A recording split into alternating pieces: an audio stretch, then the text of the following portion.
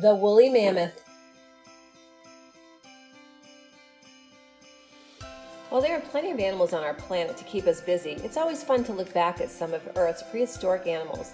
These prehistoric animals aren't with us anymore, but their size, behavior, and even ferocity are simply fascinating. Today I want to talk about one of those prehistoric animals. That animal is the woolly mammoth. The woolly mammoth was a huge animal that roamed our planet thousands of years ago. But even though they aren't walking Earth, scientists have recently been able to extract blood from an ancient woolly mammoth. This little amount of blood may help scientists and researchers learn so much more about this gigantic prehistoric creature. Some basic facts about the woolly mammoth. The woolly mammoth lived during the last ice age. They lived from about 5 million years ago to about 4,000 years ago. During its existence on Earth, the woolly mammoth was found on continents like Africa, Asia, Europe, and North America. Even though most of the woolly mammoth population died out around 10,000 years ago, it is believed that a population of around 500 to 1,000 woolly mammoths lived on an island in the Arctic Ocean until 1650 BC. Whenever you think of the woolly mammoth, you likely picture a huge towering creature with a lot of fur. While woolly mammoths were big, they weren't tens or hundreds of feet tall. Instead, male woolly mammoths were around 9 to 11 feet tall and weighed about 13,000 pounds.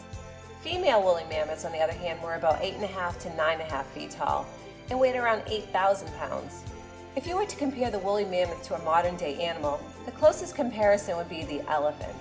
Compared to the modern-day elephant, however, the woolly mammoth's ears are shorter. The woolly mammoth needed these shorter ears because they would protect them from heat loss and frostbite. Beyond its height and weight, one of the woolly mammoth's most famous features is its fur. The woolly mammoth needed this fur because it lived during the last ice age. Even though we think of the woolly mammoth having orange-colored fur due to the famous movie Ice Age, woolly mammoths had fur in both light and dark colors. Along with this distinctive fur, woolly mammoths had long and curved tusks. These tusks were about 15 feet long. Woolly mammoths would use their tusks for things like fighting, foraging, and moving around objects. As far as their diet, you may think that woolly mammoths were fierce creatures who liked to hunt other animals. It turns out that these animals were herbivores, meaning that they did not eat meat. Woolly mammoths liked to eat grass, but they would also eat things like plants and flowers. Caveman art showing a woolly mammoth.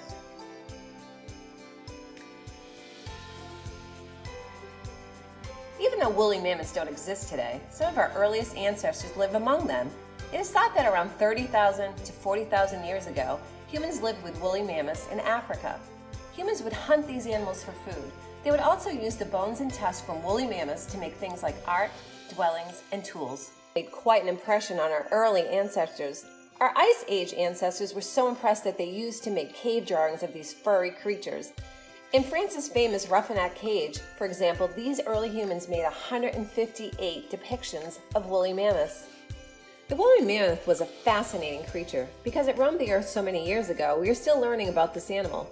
Scientists and researchers around the world are hard at work trying to get a better understanding of the woolly mammoth's biological makeup and activity. One of the more exciting discoveries, however, occurred in 2013. In that year, researchers found a frozen woolly mammoth with a pool of liquid blood in Siberia. This woolly mammoth's name is Buttercup, and she died when she was in her 50s. Researchers said that Buttercup's trunk was the most preserved woolly mammoth trunk that has been found in history. Along with its trunk, the research team found 3 legs, a majority of Buttercup's body and part of her head.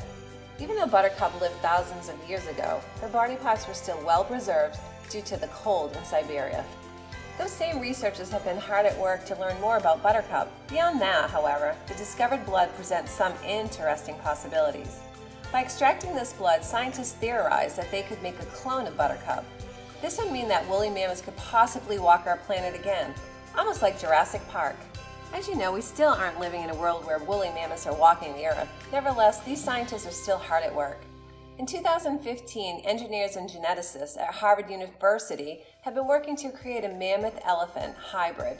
Basically, these engineers and geneticists are trying to combine the genes of both the woolly mammoth and an Asian elephant. The Asian elephant is the woolly mammoth's closest living relative. There are also scientists in South Korea who are working on this task. These scientists have some similar experience, as they were able to clone dogs several years ago. There's a worldwide effort to clone the woolly mammoth. While that end goal of a living and a breathing woolly mammoth doesn't yet exist, scientists are still trying. When they are successful, it's going to be quite exciting. We can't say for sure when the woolly mammoth is going to return. It may be a long time. Whenever it does, however, I hope that you have a great appreciation for this creature.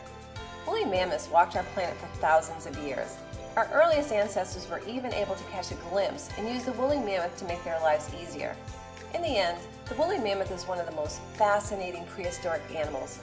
I hope you find them as interesting as I do.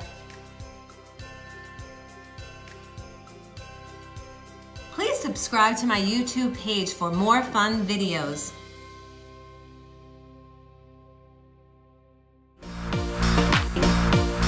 Scuba Jack. Come on everybody and follow me. From the beach to the cove, we're in the sea. It's time for learning, it's time for fun. It's a great adventure for everyone. Come on everybody and follow me. Jump and swim out to the bottom of the sea. It's time for adventure, fun, and learning. Scuba Jack. It's a shark attack! Yay!